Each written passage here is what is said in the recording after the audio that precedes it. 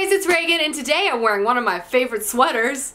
It's pizza. No, but today I'm doing a pretty highly requested video, at least I'm pretty sure, and that is going to be the long-awaited, much-loved bookshelf tour. I like to do these kind of annually, especially because I move around so much, my bookshelves change so often, so I figured, why not? So just go ahead and buckle in. I will say my book collection is much smaller than my last bookshelf tour because I've had to put a lot of books in storage because I have less space. So if you're like, where did that book go? Just know I have it. It's just not currently in my apartment. It's at my mom's house. Hey! But anyway, let's just go ahead and jump into the bookshelf tour. I hope you guys enjoy. Be sure to comment down below the book on my shelf I should read the most, and also give this video a thumbs up. It would mean a lot to me. Okay, let's get started. So I'm going to start by just doing a broad overview. Obviously, this is the bookshelf I film in front of, so probably the one you recognize the most. Obviously, I have my floating shelves right there, and then obviously my lighted up bookshelf. So let's just go ahead and go in shelf by shelf. Starting with the first shelf here, we have the Lost Hero, the Son of Neptune, the Mark of Athena, the House of Hades, the Sword of Summer, the Hammer of Thor, and lastly the Hidden Oracle, all by Mr. Rick Riordan. Moving on to the stack right here, we have the Kiss of Deception, the Heart of Betrayal, and lastly the Beauty of Darkness, all by Mary E. Pearson. Shifting over slightly, we have, of course, very obviously, Vengeance Road by Aaron Bowman. Then we have City of Savages by Lee Kell. And lastly on this shelf we have More Than This by Patrick Ness. Moving on to one of my favorite shelves, The Book of Lost Things by John Connolly, City of Stairs by Robert Jackson Bennett, I Am the Messenger by Marcus Zusak, Ready Player One by Ernest Cline, The Knife of Never Letting Go by Patrick Ness, The Ask and the Answer by Patrick Ness. Lastly, out of that stack, we have Monsters of Men by Patrick Ness. Moving on, we have The Bronze Horseman, Tatiana and Alexander. And lastly, The Summer Garden, all by Paulina Simons. Next up, we have The Search for Wandla, A Hero for Wandla, and The Battle for Wandla, all by Tony DiTillorizzi. Next, we have The School for Good and Evil by Soman Chanini. The School for Good and Evil, A World Without Princes, also by Soman Chanini. The School for Good and Evil, The Last Ever After, obviously by the same author. We have Furthermore by Taheda Mafi. And lastly, we have Illuminae and Gemina by Amy Kaufman and Jay Kristoff. Next up is another really fun shelf. I have lots of little doodaddies from my Harry Potter potion to BB-8 on this shelf. Moving into the books though, the first one is This Savage Song by Victoria Schwab. Then we have The Diviners by Libba Bray, and also Lair of Dreams by Libba Bray. Stack, we have Three Dark Crowns by Kendar Blake, The Book Thief by Marcus Zusak, then we have Fairest, Cinder, Scarlet, Cress, and Winter, all by Marissa Mayer. Next up we have Keeper of the Lost Cities by Shannon Messenger, and the sequel Keeper of the Lost Exile, again by the exact same author. Moving on, we have The Dark Days Club by Alison Goodman. And lastly on this shelf I have Nevernight by Jay Kristoff. Moving on to this shelf here, this is full of a lot of adult literary fiction. Starting with The Muse by Jessie Burton. Then we have A Constellation of Vital Phenomenon by Anthony Mara. All the Birds in the Sky by Charlie Jane Anders. Next we have Dark Matter by Blake Crouch. Burial Rites by Hannah Kent. Crown's Game by Evelyn Skye. The Nest by Cynthia Deaprick Sweeney. Ellum and the Genie by Helen Becker. The Strange and Beautiful Sorrows of Ava Lavender by Leslie Walton. The Miniaturist by Jessie Burton, Life by Hana Yanagihara, and lastly, The Light Between Oceans by M.L. Steedman for that stack. Next we have The Book of Speculation by Erica Swiler. Then we have The Mortifications by Derek Palacio. Then we have The Queen of the Night by Alexander Chee. Next up I have Night Film by Marisa Pessel. Next is Station 11 by Emily St. John Mandel. Next is Vicious by V.E. Schwab. Next is Deathless by Catherine M. Valente. And lastly for this shelf is Americana by Shamanda Ngozi Adichie, which is a book I really want to read. Alright, moving on to the second to last shelf on this bookshelf. We still have another bookshelf to go, but we're We're strong, we're moving forward. First we have Hagseed by Margaret Atwood. Is A Shadow Bright and Burning by Jessica Kluss. Next is the Book of Unknown Americans by Christina Henriquez. Next we have Every Heart a Doorway by Shannon McGuire. Next is A Brief History of Seven Killings by Marlon James. Next up we have A Gathering of Shadows by V.E. Schwab. The shelf, first off we have Nothing to Envy, Ordinary Lives in North Korea by Barbara Demick. Next is Never Let Me Go by Kazu Ishiguro. Then we have Slade House by David Mitchell. How to Be Both by Ali Smith. Tarnished by Catherine Longshore. A Thousand Pieces of You by Claudia Gray.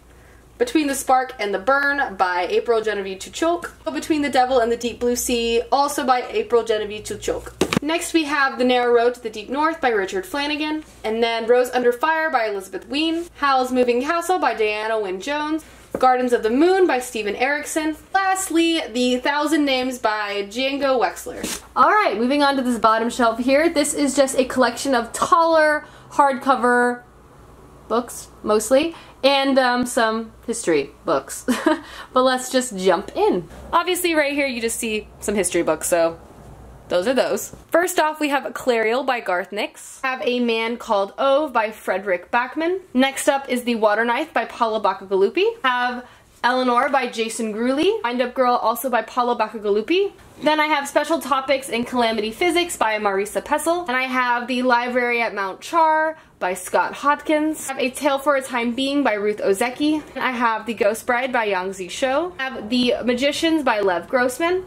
Next I have Ancillary Justice by Anne Leckie. Then I have The Bone Season by Samantha Shannon, as well as The Mime Order also by Samantha Shannon. Next I have Anne Bishop's Vision in Silver. So, X, which is The Area X Trilogy by Jeff Vandermeer. Very cool looking book. Moving on to this stack here, first have London Belongs to Me by Jacqueline Middleton. We have The City of Dreaming Books by Walter Morris. We have The Shadow of the Wind by Carlos Ruiz Zafón. Next we have Between Shades of Grey by Rita Sepetys. Next we have Hotel Valhalla's Guide to Norse Worlds. Garth Nix's Sabriel. Next we have We Are All Completely Beside Ourselves by Karen Joy Fowler. Then we have City of Thieves by David Benoff. And lastly for this whole bookshelf we have Solace by Gare Carriger. Next we're going to be doing my two floating bookshelves. I've gotten a lot of questions about where these shelves are from, and I got them off of Amazon. They're literally like $12. It's legitimately just an L bracket that you stack your books on top of. To be completely honest, this might be a little difficult to show off these books, but I'm going to do my very best. Alright, so the first shelf is this one here. The first book on this shelf is Everything I Never Told You by Celeste Ng. Then we have Anne of Green Gables by L.M. Montgomery. Oh my god, Montgomery. It's Montgomery. Next we have The Girl Who Fell Beneath Fairyland by Catherine M. Valente. Next up is The Shock of the Fall by Nathan Filer. Then we have The Bees by Laylene Paul, Fates and Furies by Lauren Joff. We have The Goldfish by Donna Tartt. I'm not going to take off this bottom book here because it's pretty securely attached, but it is Alice in Wonderland by Lewis Carroll. Moving on to this secondary shelf here. First have The Girl Who Circumnavigated Fairyland in the Ship of Her Own Making, again also by Catherine M. Valente. Jane Austen's Northanger Abbey. I also have Persuasion by her, Mansfield Park. And lastly, Sense and Sensibility. We have The River of No Return by B. Ridgway. All the Light We Cannot See by Anthony Doerr. Uprooted by Naomi Novak. The last book on this here, which is not attached, is The First 15 Lives of Harry August by Claire North. Next up is a bookshelf you guys don't see very often, but I am still a huge fan of. Oh god, ignore that water bottle. But I love this shelf. It houses a lot of my, pretty much all of my fantasy novels. I love this bookshelf. And I'm sad you don't get to see it as much, but now you're seeing it now, so yay! Alright, moving to the first shelf of my second bookshelf. We're starting right here. And we have The Assassin's Blade, Throne of Glass, Crown of Midnight, Heir of Fire, Queen of Shadows. Lastly, Empire of Storms by Sarah J. Maas. Next we have the Book of Spirit and Thieves, Falling Kingdoms, Rebel Spring, Gathering Darkness, and Frozen Tides, all by Morgan Rhodes. Then we have Finnegan of the Rock, Froy of the Exile, and Quintana of Sharon by Melita Marchetta. Lastly, we have Girl of Fire and Thorns, Crown of Embers, The Bitter Kingdom, Lock on Earth, A Stranger by Ray Carson. Moving on down to the next shelf, have J.K. Rowling's Fantastic Beasts and Where to Find Them screenplay. Then we have Harry Potter and the Cursed Child, the play. The Queen's Poisoner by Jeff Wheeler. Next up we have the long line of Cindy Williams Chima books, starting with The Warrior Heir. Next we have The Wizard's Heir, The Dragon Heir, The Enchanter Heir, Sorcerer Heir, which is the end of her first series I have. Moving on to the next series, starting with The Demon King. Next is The Exiled Queen.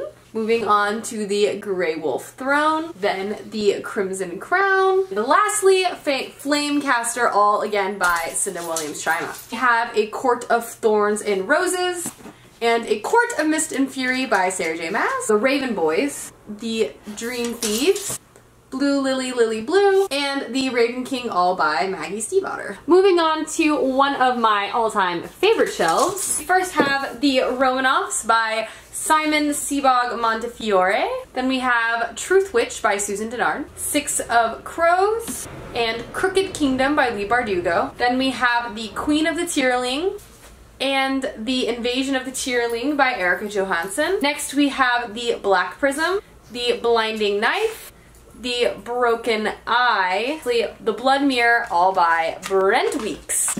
Next we have The Winter's Curse, The Winter's Crime, lastly The Winter's Kiss by Marie Rutowski. Now to the beloved section. We have, of course, Harry Potter and the Sorcerer's Stone, Harry Potter in the Chamber of Secrets, Harry Potter and the Prisoner of Azkaban, Harry Potter and the Goblet of Fire, Harry Potter and the Order of the Phoenix, Harry Potter and the Half-Blood Prince, and for this set, the last one is Harry Potter and the Deathly Hallows. We have some UK editions, starting with Harry Potter and the Prisoner of Azkaban, and Harry Potter and the Half-Blood Prince. Lastly for this shelf, Harry Potter and the Deathly Hallows. I love these covers too. They're so pretty. Moving on to the next shelf here, The Emperor's Blade by Brian Staveley, Way of Kings by Brandon Sanderson, shiny. Night Angel Complete Trilogy by Brent Weeks, The Name of the Wind, and The Wise Men's Fear by Patrick Rothfuss, Dreamer's Pool by Juliette Marillier, Alloy of Law by Brandon Sanderson. Starting with this stack, I have The Slow Regard of Silent Things by Patrick Rothfuss. I have The Final Empire, The Hero of Ages, and The Well of Ascension, also Warbreaker by Brandon Sanderson. Next up, I have Salt to Sea by Ruta Sepetys. Then I have Lady Midnight by Cassandra Clare, The Nightingale by Kristen Hanna. Next is The Age of Myth by Michael J. Sullivan. Then we have The Bone Clocks by David Mitchell. Then Redeployment by Phil Clay. For this shelf, I have Ever the Hunted by Aaron Summerall.